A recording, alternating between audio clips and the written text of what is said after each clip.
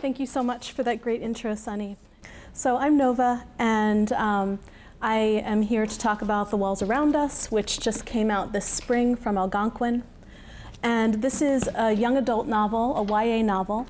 And I've said this before outside of this room, but I'll say this here. I write stories about teenagers, most specifically teenage girls. But that doesn't necessarily mean that my books are for teenagers. My books are for anyone who is interested in that moment in time, that point of being when you're, that urgent, frightening, exciting point of being a teenager. That point when everything seems important and dire, and it seems like your whole life is about to start, although life has already started. And that exciting point in life is what I write about. And that's what found its way into The Walls Around Us, but also what also found its way was some supernatural elements and some ghosts. So when I first started thinking of what I wanted to write next, as this is my 4th book, I was thinking, I really want to write a ghost story. And I didn't know, where to start with that. I just knew somehow I want to write something, something that feels like a classic ghost story somehow, but is also really steeped in the real world. And my inspirations, direct inspiration would be Shirley Jackson, who I love. We Have Always Lived in the Castle is a favorite book of mine, and of course The Haunting of Hill House, which is really chilling and gave me a nightmare. So that's the direct inspiration, and also David Lynch films. I'm a huge Twin Peaks fan, and what I love is that everyday place, that ordinary world or ordinary town, and then there's some strange little oddity, something other, something odd, and I always like to play with that in my writing. So I was thinking about, I want to write something surreal, I want to write something with ghosts, and I thought, I need a place. I need a solid place to set this story. Good ghost stories have a really strong sense of place. And what came to me, around the same time, I was also watching a lot of, I didn't even know why at the time, watching a lot of documentaries about prisons, reading a lot about people incarcerated. It was just an interest of mine and something that I was just collecting, and I didn't necessarily know why. And then I thought, I could set this story, this ghost story, in a prison.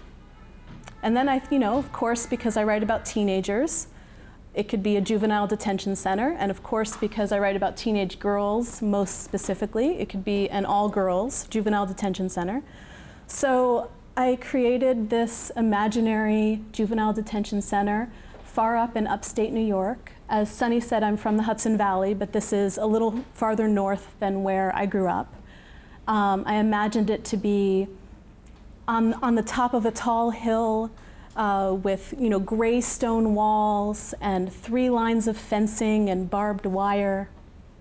And I imagined that originally it was a prison for adult men, and that it was converted and renovated to house teenage girls who had committed violent crimes, very serious crimes. So I had my place. I had this sense of where the story would be. And yet, for me as a writer, a place is not enough. What I need is a character. I need a person. I need a voice. So I needed to find my voice. And that's really how I start a story, is to find how the person telling the story is going to let us into her world. I often write in first person. So I was coming up with this character named Amber. She has been incarcerated in the Aurora Hills Secure Juvenile Detention Center since she was 14 years old. She was convicted of manslaughter for killing her stepfather. And I knew that this would be my character, but I didn't know how she would speak. It's so important to know how she speaks. And so I began to write kind of strangely, kind of in second person. Meaning she's saying we instead of I. And then I realized that it wasn't a true second person voice. It was more that my character was telling everyone else's stories in addition to her own. She was seeing everyone else around her. She's the person, sitting at the table at the corner being very quiet, listening to everyone else talk and collecting their stories. And that's the kind of narrator that she exposed herself to be when I was, trying to invent her. So around the time that I'm inventing, thinking of Amber and thinking of this story that I knew I wanted to write, this ghost story in this prison, I got a writing residency, an artist residency at the Malay colony in upstate New York, in Austerlitz, New York. And the Malay colony is on Edna St. Vincent Millay, the poet's property. And there's actually the colony area, and then across the street is Steepletop, Edna St. Vincent Millay's house. Her grave site is on the property. It's just this kind of refuge away from things. And it houses, you can get a month-long residency, and it's for writers and artists of all disciplines, composers. So I had this residency for November, I think, of 2012. And all I knew going up there is that I wanted to write this book. And I had this character, but I didn't have any pages. I didn't have any start to it. It was, just this kernel in my head. And I had this month-long period to write it at the Malay colony. And when you get an artist residency like this, there's no one looking over your shoulder. There's no one, at the end of the week, how many pages did you write? Or at the end of your stay, asking even to see what you've done. No one is checking up on you, which is a wonderful sense of freedom that you can use the time however you want. But at the same time, there's that pressure that you give yourself. I was going away from home for 4 weeks to produce something. And so my goal was, I am going to write so much, I'm going to make so much progress in this book. I had a really high standard for myself on what I wanted to produce. But when I got there, things don't always work out as you hope, and creativity is hard to rein in. And I kept writing, trying to write in Amber's voice, and I kept getting stuck, and I kept writing pages I thought were awful. I kept throwing them out, just feeling really, this is not right. I couldn't find the way into the story. So my time there became, I would sit down at my desk and try and write in the morning and just be really focused, and I would write awful things that I hated that were not worth keeping. I'd read for a little bit, I'd try again. And then at the end of the day, this was in November, so the before sunset, before dinner, I would take a walk outside in the property and kind of just warring with myself and angry with myself, you're not getting anywhere, what's going on? So there was this trail on the Malay colony property called the Poetry Trail. And along the path through the woods are these poems or excerpts of poems by Edna St. Vincent Millay, just little signposts on the side. And I would walk along and read these poems every day, just kind of absorbing them again and again. And I should say this is upstate New York in the fall during hunting season. So the artists were told, if we want to go walking alone, wear something bright colored. So I'd be walking the poetry trail with this bright orange vest on over my sweater, watching the sunset through the trees. No one else was ever on the trail when I was on it. And I would walk all the way down to the end, starting off feeling really bad about my progress during the day, but kind of stopped thinking about it and just, sometimes ideas come when you're not forcing them. Just kept walking, and Edna St. Vincent Millay's grave is at the end of this trail, as well as her mother's grave, and I would just, sit there and think for a while, and then go back in, and that would be the end of the day, and then we'd have dinner. And toward the end of my residency, something clicked, and I realized that I had found this voice for Amber. I had a phrase. All I knew is that it would start with, "We went wild." I had 3 words. And that could be anything in this story. I knew it would set in a detention center, so I was thinking this could be a riot. This could be, I don't know, what crazy thing is happening in which these girls go wild inside the walls of this juvenile detention center. So I started writing, and I got a sentence. I got a paragraph, and that's all I got. I basically spent a month writing 1 paragraph, and this is writing every day, trying very hard. But this 1 paragraph led me into this story. This was the voice that I was looking for. This was the entryway into, this world. This was everything I needed. And in fact, as you'll hear, because I'm going to read from it and you'll hear this paragraph, the paragraph that I wrote there in the first draft ended up being almost exactly the same in the final book after all the edits it went through and revisions and working with my editor. I think there were maybe like 2 word changes or something. But it ended up being the exact right way to tell this story after all that searching. And even though I went home thinking, I went away for a month and here I have 1 paragraph, it really was the right thing for this book. Sometimes things happen very, very slowly, and sometimes it takes you an entire month of writing every day to come up with 1 paragraph. So I thought that I would read from the first chapter, and you'll get a sense of Amber's voice, and you'll also hear the paragraph, but also what happens after the paragraph, where it led me. And you'll recognize the 3 words. We went wild. We went wild that hot night. We howled, we raged, we screamed. We were girls, some of us 14 and 15, some 16, 17.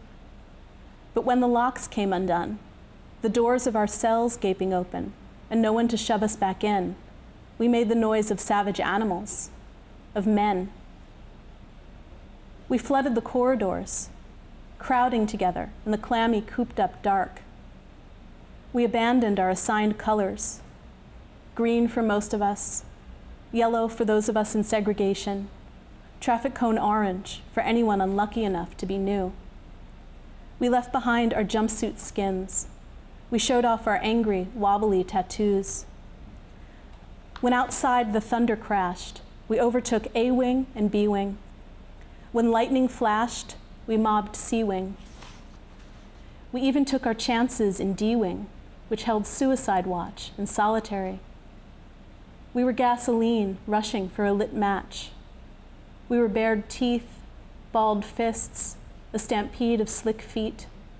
We went wild like anyone would. We lost our fool heads. Just try to understand. After the crimes that had put us inside, after all the hideous things we were accused of and convicted of, the things some of us had done without apology, and some of us had sworn we were innocent of doing, sworn on our mothers if we had mothers, sworn on our pets if we ever had a puppy dog or a scrawny cat, sworn on our own measly lives if we had nobody. After all that time behind bars, on this night, we were free, we were free, we were free. Some of us found that terrifying. On this night, the first Saturday of that now infamous August, there were 41 girls locked up in the Aurora Hills Secure Juvenile Detention Center in the far northern reaches of the state, which meant we were 1 shy of full capacity. We weren't yet 42. To our surprise, to our wide-eyed delight, the cells of B-Wing and C-Wing, of A-Wing and even D-Wing had come open, and there we stood, a thunder of thudding hearts in the darkness. We stood outside our cages. We stood outside. We looked to the guard stations. They were unmanned. We looked to the sliding gates at the end of our corridors. They were wide open. We looked to the floodlights ringing the high ceiling. The bulbs had gone dim. We looked, or we tried to look. It was the way our bodies pulled, through the window slits and into the storm pounding outside all across the compound. If only we could see past the triple fenced perimeter, over and beyond the coils of barbed wire, past the guards tower, past the steep road that plunged downhill to the tall iron gate at the bottom. We remembered from when the blue-painted short bus from the county jail had carried us up here. We remembered we weren't so far from the public road. That was when it hit us, how little time we were sure to have before the corrections officers returned to their posts. Maybe we should have been sensible about our sudden freedom, cautious. We weren't. We didn't stop to question the open locks, not then. We didn't pause to wonder why the emergency lights hadn't blinked on, why the alarms didn't blare. We didn't think either about the COs who were supposed to be on night duty, where they could have gone, why their booths were empty, their chairs bare. We scattered, we spread out, we pushed through barriers that were always locked to us before. We ran. The night burst open, the way a good riot tends to, when it takes over the yard and no one knows who started what or cares. The shouts and screams, the whoops and wails, 41 of the worst female juvenile offenders in the state set loose without warning or reason or armed guard to take us down. It was beautiful and it was powerful, like lightning in our hands. Some of us weren't thinking and only wanted to kick in the glass fronts of the vending machines in the canteen for snacks, or pillage pills from the clinic to get a fix. Some of us wanted to pound a face in and jump someone, jump anyone. It didn't matter who. A couple of us simply wanted to slip out back under the murky cloud covering and shoot some hoops in the rain. Then there were those of us, the ones with brains, who took a breath and considered. Because with no COs coming at us with clubs out, no alarms bleeding or intercoms crackling commands to herd us back to our cells, the night really was ours for the first time in days, weeks, months, years. And what's a girl to do with her first free night in years? The most violent among us, the daddy killers, the slitters of strangers' throats, the point-blank shooters of pleading gas station attendants, would later admit to finding a sense of peace in the plush darkness, a kind of justice not offered by the juvenile courts.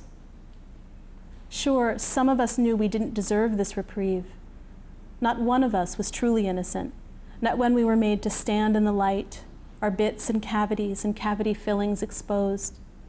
When we faced this truth inside ourselves, it somehow felt more ugly than the day we witnessed the judge say guilty and heard the courtroom cheer.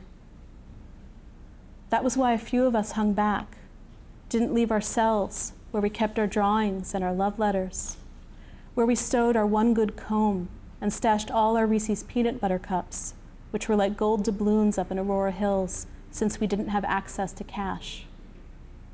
Some of us stayed put in the place we knew, because what was out there? Who would keep us safe on the outside? Where really would a girl from Aurora Hills, who'd disappointed her family and scared off English teachers and social workers and public defenders and anyone who tried to help her, a girl who'd terrorized her neighborhood, who was as good as garbage, she'd been told, who was probably best left forgotten, she'd read this in letters from home. Where was a girl like that to go? A lot of us did try to run, even if it was only habit. Some of us had been running all our lives. We ran because we could and because we couldn't not. We ran for our lives. We still thought they were worth running for. Most of us didn't get far. We got distracted, overexcited, overcome. A couple of us came to a stop somewhere in one of the hallways outside our designated wing and sank to the cracked and pitted floor in gratitude, as if we'd been acquitted of all our crimes, our records expunged. This felt like everything we dared let ourselves dream when the taunting fantasies slipped in between the bars.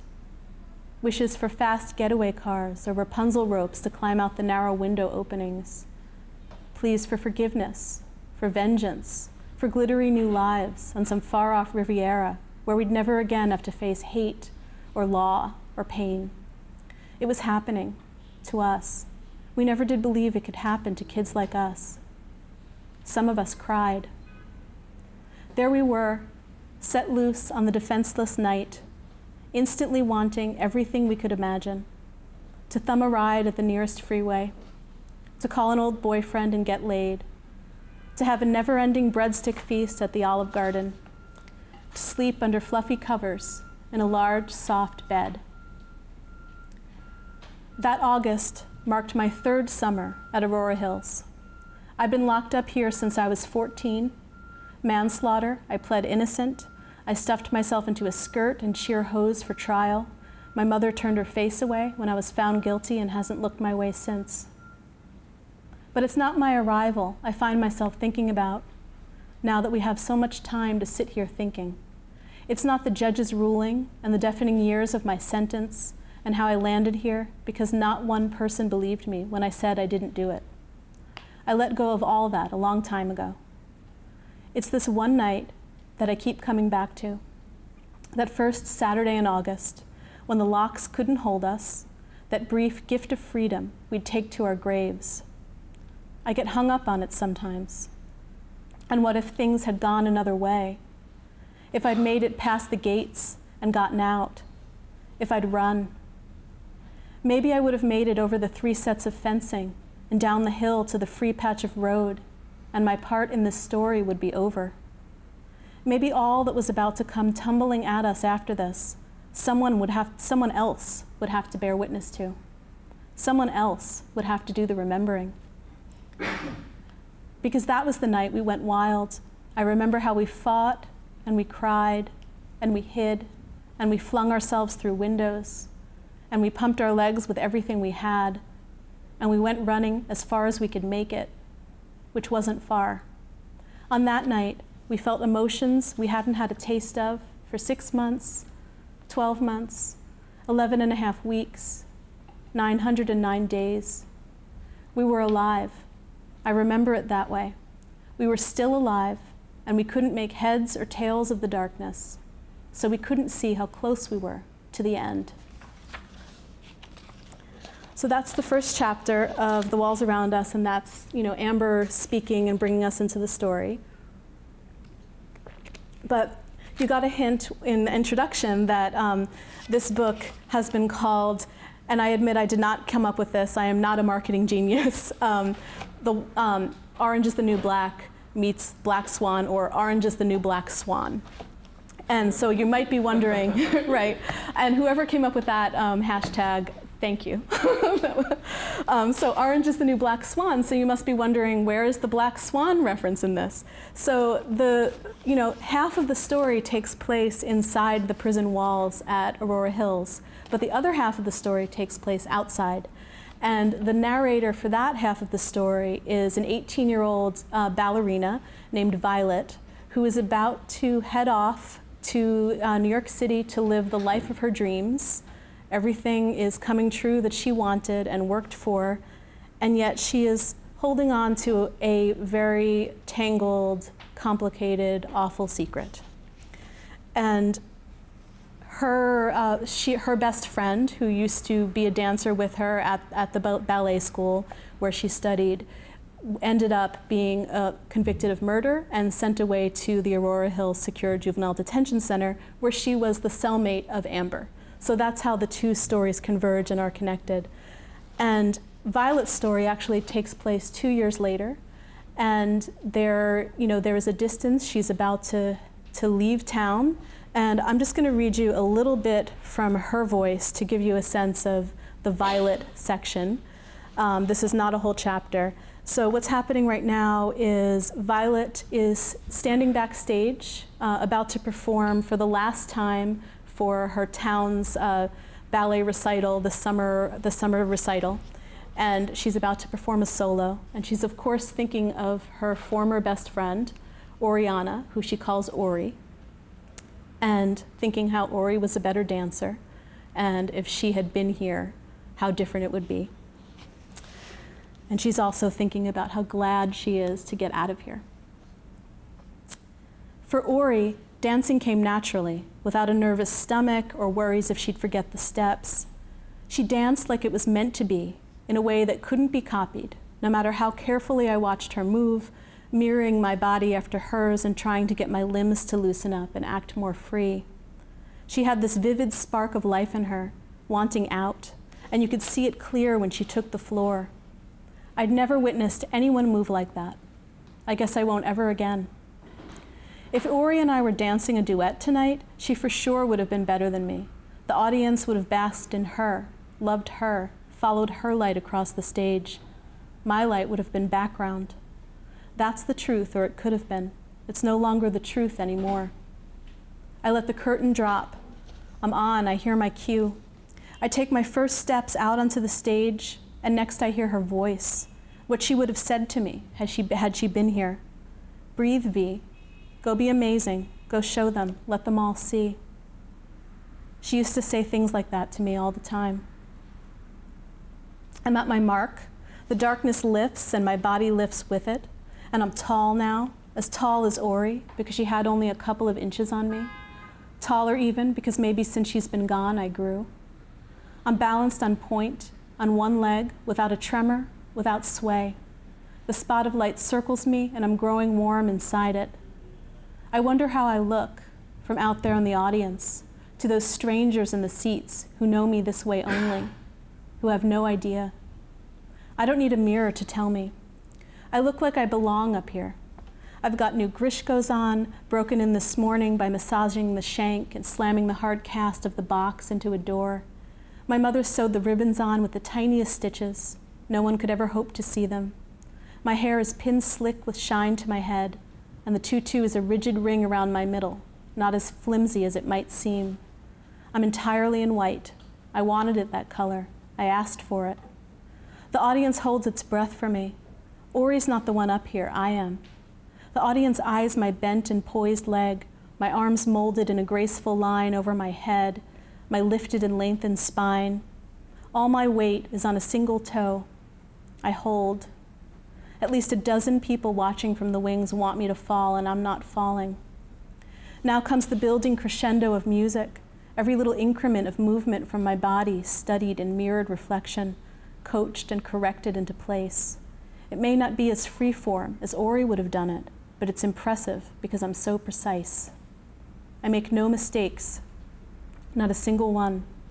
People in the audience can't hear the clomp of the brand new shoes as I touch weight to ground between each whip-fast pirouette. Or if they do hear, if they're seated close enough to the stage to hear, they ignore it. They wanted our secret. They want me to win. But there's another secret. Inside, past the tulle and the skin-tight stretch of fabric going 3 layers deep, I've got things I can't talk about. Things Ori knew and only Ori knew. If you peel away the first layer, and the second layer, and the third layer, underneath would be something ugly, something broken. Eyes clawed out and blood still clinging to her neck, her arms, her face. Sometimes I think I still have the blood on my face.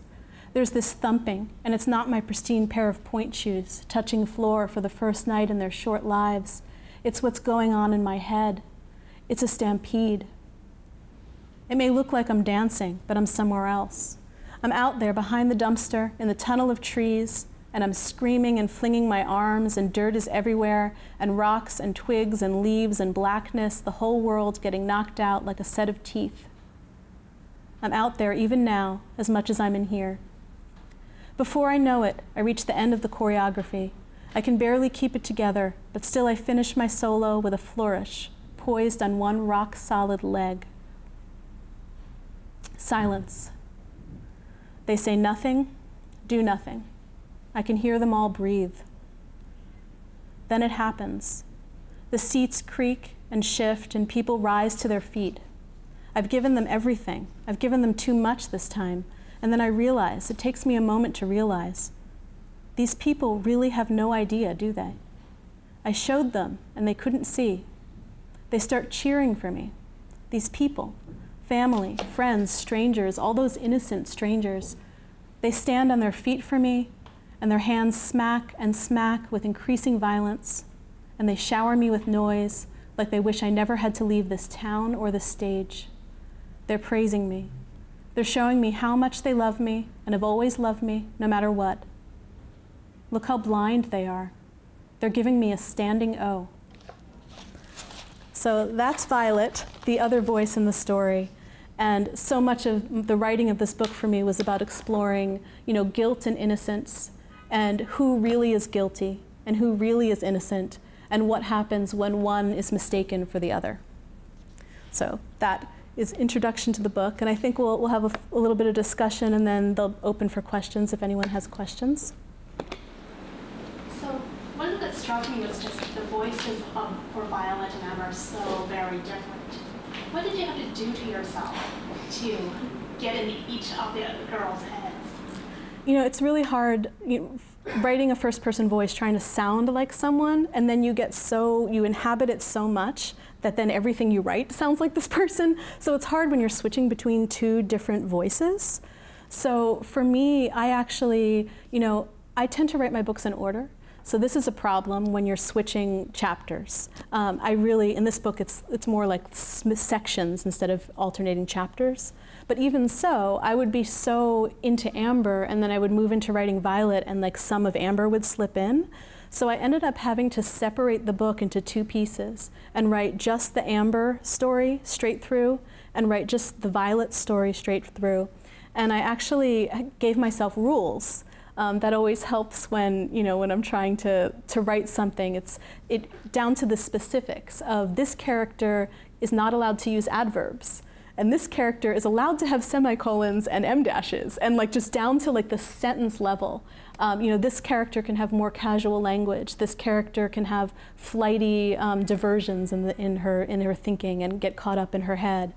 And so I really, I had a list on the wall of like the things Amber was allowed to do and the things Violet was allowed to do. And even down to, editing like a later draft, I realized that sometimes I would slip, so I would, no em dash, and I would have to switch it, but that helped.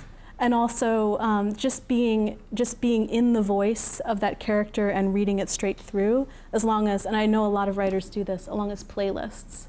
I had very specific songs that went with each character and sometimes even each chapter. So when I was working on a chapter, even down to revising it, like in the third draft, I would put on the song that went with that chapter to remind myself of the feeling of writing it and remind myself of Amber or Violet. So can you give us a sample playlist for each girl?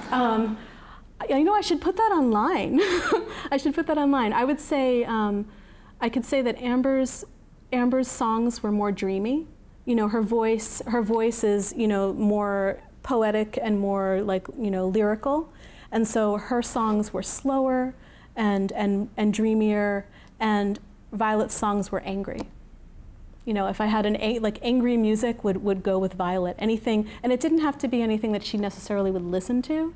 It would just be something that had like that power of punch in the lyrics or the song, or just something to like make me mad when I was writing, because I felt like that anger kind of was needed when I was writing her voice. But I should put up a playlist of the two different characters. It might be interesting. Yeah. So. Does that make you a method writer then? A method writer? Maybe. Maybe I think part of it, when you're writing first-person voice, you're really trying to inhabit a person. You're really trying to see the world through that voice. I think, bad first person is just, you're writing I, and it could be she. It could just be easily changed, and you're not feeling it from that character. In that case, don't even bother. Just use third person, is my opinion. If you're using first person in the right way, you're saying everything the way this person would say it. You're noticing things in the room that person would notice, and only that person would notice. And the feeling of being who that person is comes through in how her side of the story is told. So you have to really get close to a character, and maybe that is kind of method writing. That's funny. I was actually hoping for a story where you yourself locked yourself in a prison.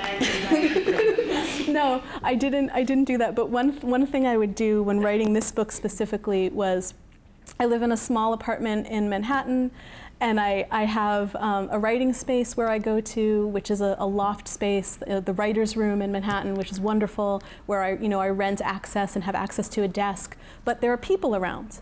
Sometimes I write in cafes, but there are people around. And this book could get really intense, and this book could get really dark and emotional. And I couldn't be around all the people. So I made, in our tiny bedroom, a tent over my desk. So it was like just this and it was covering the window too. It must have been awful. Just this whole tent area in the corner. So if I went into my desk, I could see nothing, and I was just like covered by this dark tent. And actually, one of the most intense scenes, a murder scene that happens in this book, was written in the tent. And even when I had to leave the tent up when I was revising the book, because I needed access to that space. you know, that contained space where it was just me and the story. I couldn't even see anything. You know, there were no lights in the tent. It was just dark, and then my computer screen. And then I would go in there to revise this really intense scene. So. And how did you come up with all the other inmates, like all the other girls, and personalities, and the different crimes? It almost reads a little bit like it's from Chicago, except there's no singing and dancing. I love Chicago, thank you. Yeah, I thought of all the possible, you know, crimes, many of them violent, that would lead a girl to be locked up in this place, and her circumstances, and what privileges she didn't have, or like what would lead her to be left here, And so many of the girls, it's like they're considered to have no future. And even if their sentences end, you know, what happens to them after, when you have this, you know, when you've spent all this time incarcerated in this place. And so I thought of all the possible crimes, and then, you know, I thought of the girl who might have committed this crime or was accused of it and didn't. You know, there's a point in here where it says they all say they're innocent. Some of them are innocent, some of them aren't innocent. So it was kind of fun and interesting to create these girls who had these terrible mistakes and ended up here. And you know, there are quite a few of them, and I feel like I could have, you know, gone and written whole sections, whole chapters about them and their stories. I could have kept going.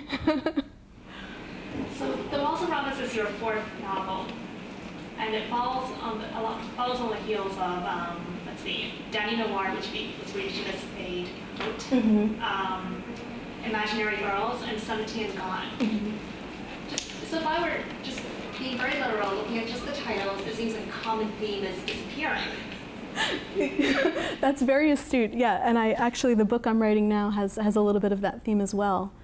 I think that's something that I've always written about as a girl, and I think when I was younger, because I've always written, I've always wanted to be a writer, and I think for me, it was a way to talk to people. It was a way to speak. I was so incredibly shy when I was young.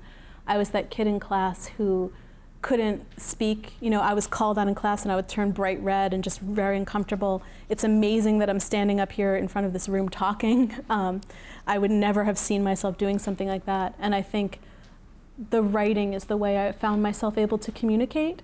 And a lot of it was, you know, like, I want to disappear, I want to be invisible. And I think that theme, you know, those were stories that I wrote when I was younger, but that theme has translated to all of my books in interesting ways.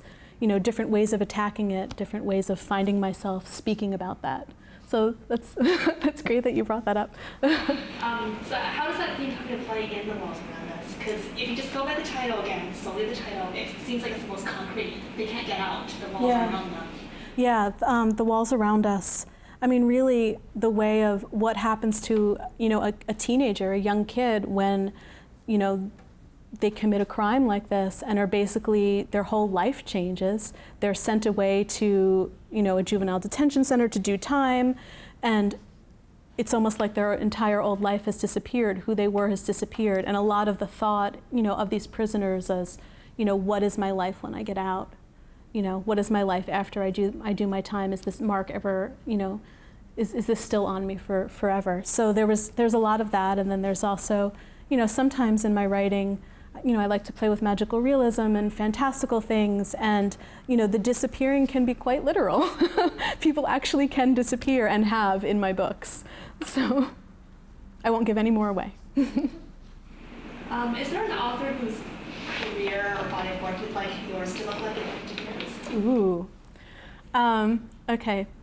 I'm just going to be honest and say this, even though she's a friend. I greatly admire the YA author Libba Bray. And what I admire about Libba is she's so incredibly talented with the range of her work. So she has written, you know, historical fantasy. Her latest series, The Diviners, is 1920s New York with the occult and politics and sweeping epic stories, as well as satire and funny things and first-person, beautiful, voicey things.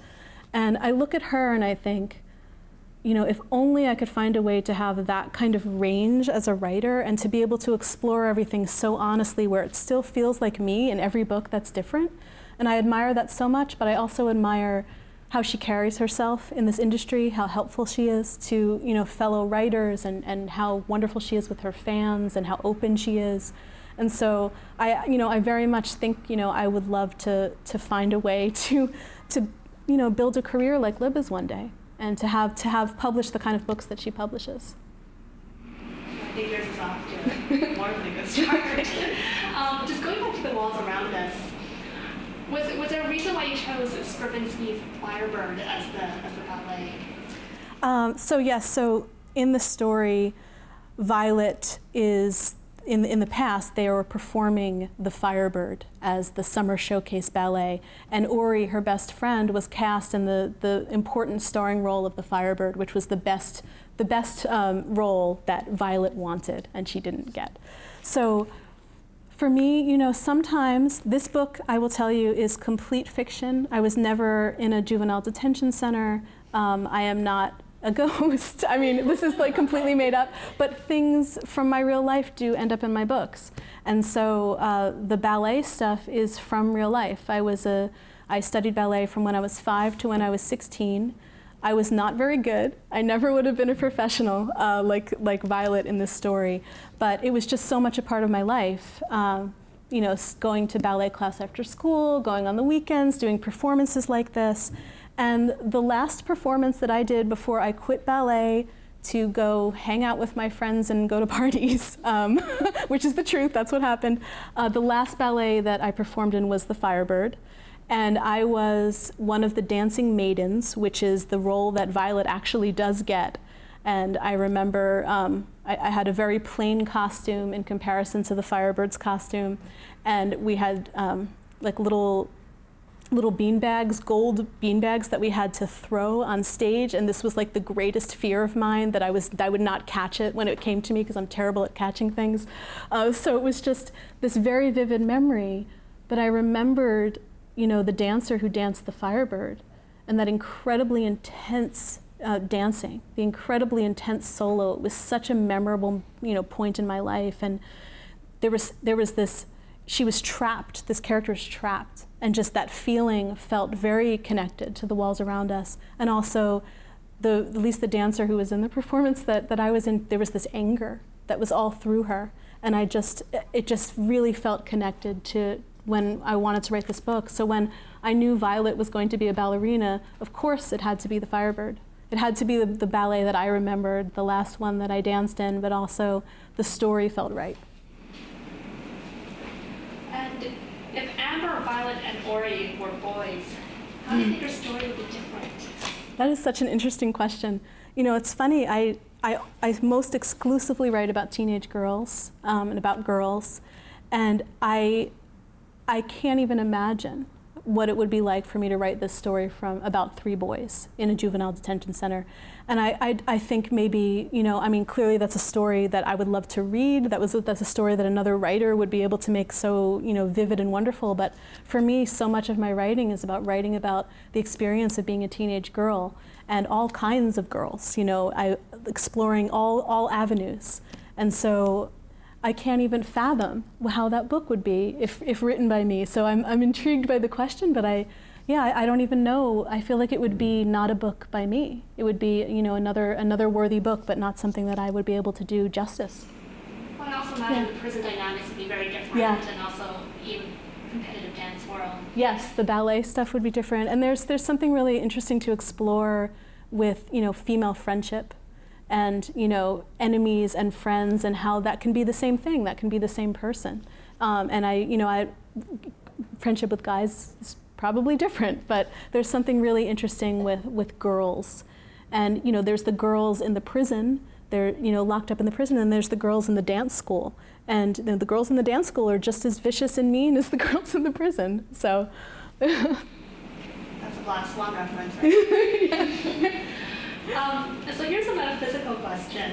What are your thoughts on karma, regret, and how the supernatural would get involved?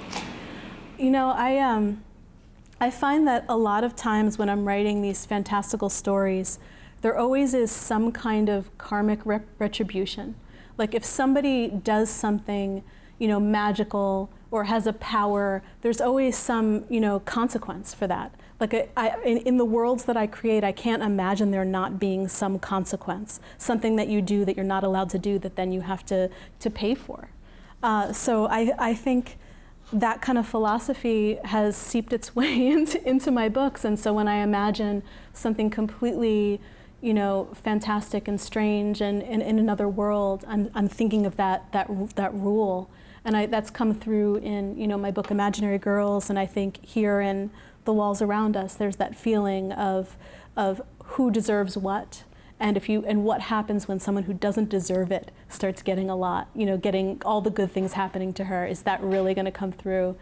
And in real life, we know that a lot of times there's no retribution, and terrible people get wonderful things. But maybe in fiction, I have a way of correcting that a little bit. That's your cosmic justice there. And so I think a number of us in the room are, you know, insanely curious to hear more about this Launchpad workshop that you attended. It's not often that you hear about writers going to a workshop that's funded by NASA, right, for astronomy. But what was your experience like from that, and what did you take away from it, and how has it influenced your work? Well, I should say that the Launchpad Astronomy Workshop is at the University of Wyoming every summer. And if, you know, and it's open to writers who are interested in bringing in some science into their writing, specifically astronomy. So you don't have to be a science fiction writer, you don't have to be a science writer. You know, I'm a YA writer who writes magical things, but I had a book in mind that's still in progress, that about an astronaut, and I needed more basis to see, you know, to make sure I wasn't making terrible mistakes, but also inspiration. And so I was really excited to apply and get the funding to go. And, you know, every year, I think it's funded from different places. So the year I went, it was funded by NASA. I don't know who's funding it for next summer. But so I went, and really what it is an intense week-long class on astronomy. Like intense, like hours of learning astronomy. And and if you've taken an astronomy college course before, some of it might be, you know, old hat to you. For me, it was all new. I hadn't taken astronomy in college, and so I had a lot to learn. But at the same time, you know, we moved past the basics and into a lot of what ifs with, you know, terraforming Mars, or like all these really interesting ideas. And I learned so much. I filled up notebooks full of notes. Also, you get to, you know, you're with a group of fellow writers from different genres, science fiction and fantasy writers, and there were some YA writers, and just, you know, short story writers, and we really bonded and connected while we were there. And there were also some visits, you know, to a telescope to see the stars, and so it was a really interesting week. And if anyone is listening to this and thinks that's interesting, there should be another one next summer, and I think the applications open in the winter.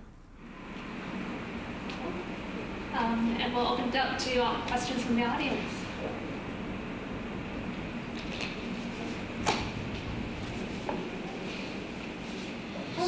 Well, I was going to say, so she said about that I haven't gotten a chance to read it, I just picked it up. Thank you. She said about how, like, you write so well, like you develop the other characters in the prison and everything so well.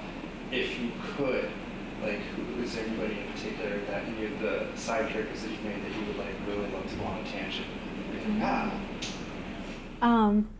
Well, you know, what's interesting about this book is there's this main central figure in this book called, you know, Ori, or Oriana, who doesn't get her own perspective. And her story is told through the eyes of Amber, who is her cellmate, and then through the eyes of Violet, who was her former best friend. And so you know, piece together this portrait of her through other people's eyes, which I always find so fascinating as a reader. I love that kind of stuff in a story. But then it leaves, you know, why did I not tell the story from Ori's perspective? A lot of readers have asked me, you know, why is there not Ori's perspective? And I, you know, part of me was like, there was one point where I was like, should I have letters from her? Should I add some of that in the story? I even think I tried, and I couldn't find her voice. So I think, you know, I think I would try a more secondary character, someone that nobody would expect. There's a girl who is kind of an outcast and eats her own hair. Her name is Kennedy. She might be interesting to explore. There's a girl who's surreptitiously dealing drugs. Her name is Peaches. She might be interesting to explore. I feel like any one of them might lead to something, but it would be a whole separate story. It would be her story, and then it would, touch the other one. Yeah, but that's, it's interesting. There's a lot of vivid possibility if I ever wanted to, write something beyond this. But then again, my stories are always like standalone. They're meant to be, just what they are. Even if they leave questions at the end, the reader is left to ask those questions and determine the answers on their own. But thank you for the question. Yeah. Yeah. Looks like we're up to time. Yes. Yeah. Thank you so much for coming in. Nova Ren Suma, please pick up a copy of her book, The Walls Around Us. It's in the back of the room. But thank you. Thank you. Thank you so much, everyone, for being here. Thanks.